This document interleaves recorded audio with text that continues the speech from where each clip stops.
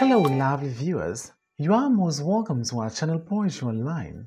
In this video, we shall be presenting to you the major themes of the poem Once Upon a Time by Gabriel Okara. Kindly subscribe to our channel and press the bell icon to get updates on all our new videos.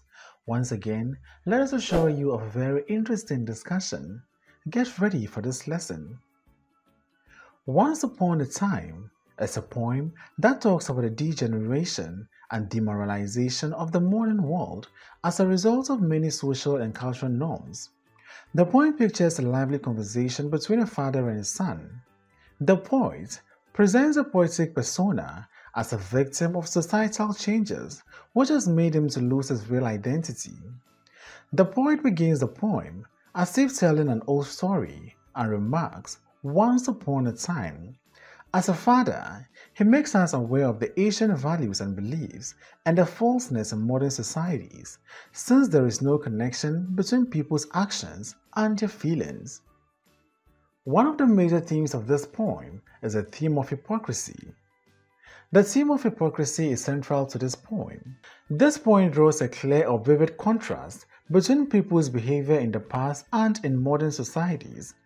The good old days were characterized by genuine love and feeling towards one another. However, in modern societies, the poetic persona has witnessed the degeneration of the cherished values and beliefs of the African continent. Hence, people have learned formal, polite, and correct but meaningless behavior. People in modern times act differently based on the situation or social context they find themselves. Thus, they wear different faces to different places. As a result of the advanced globalized world of social media and social networking, people act in a manner they think is appropriate for the situation without really meaning what they say or do. In today's world, people smile and laugh, but they do not mean it. When they say "come again" to a guest, they do not really mean it. They only say that as a way of being polite or being nice and not because they want you to come back again. Next is the theme of greed and selfishness. Another theme that is key to this poem is the theme of greed and selfishness.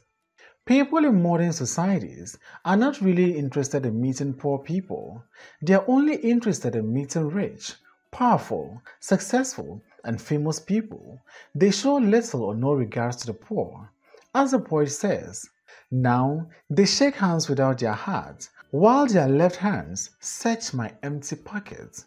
What it simply means is that they are only interested in meeting rich, powerful, successful, and famous people, and show no regards whatsoever to the poor. Next is the theme of loss of innocence. Right from the title of the poem, the poet clearly informs us that something was done in the past which is no longer in existence in modern times.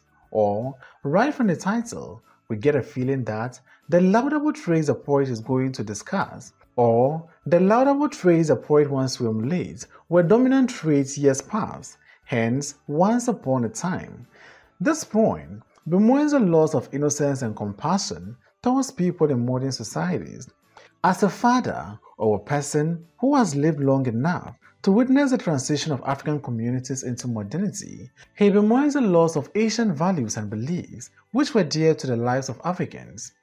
Due to modernization and civilization, most Africans have soon forgotten the simple and honest human feelings.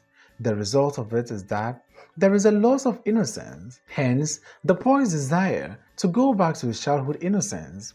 He is determined to unlearn and get rid of all the fake lifestyles surrounding modern society and relearn childhood innocence by observing his children or allowing their innocence and honesty to be an example for him to follow.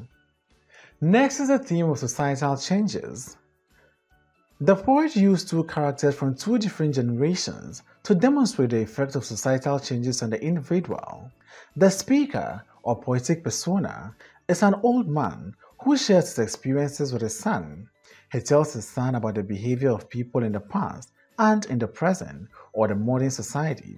He hammers that, as a result of the advanced and globalized world of social media and social networking, people have embraced foreign values and They have become uninterested in their own values, which are more natural and simple to practice. The poet condemns modernity in strong terms and desires to go back to the good old days. The next thing we're going to be talking about is the theme of nostalgia. The poet shows or demonstrates a strong desire not only to go back to the past, but also to live the life they used to live in the past. He feels more of a stranger in this advanced globalized world where everything is fake.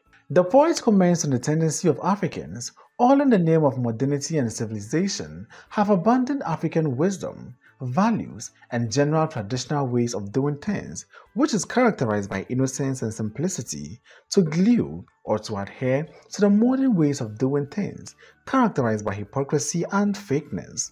After drawing a contrast between the past and the modern societies, the poet wants to unlearn all that he has learned from the so-called modernity or modern society to relearn the innocence and African wisdom he may have forgotten while trying to fit into the modern society. Thanks for watching this video.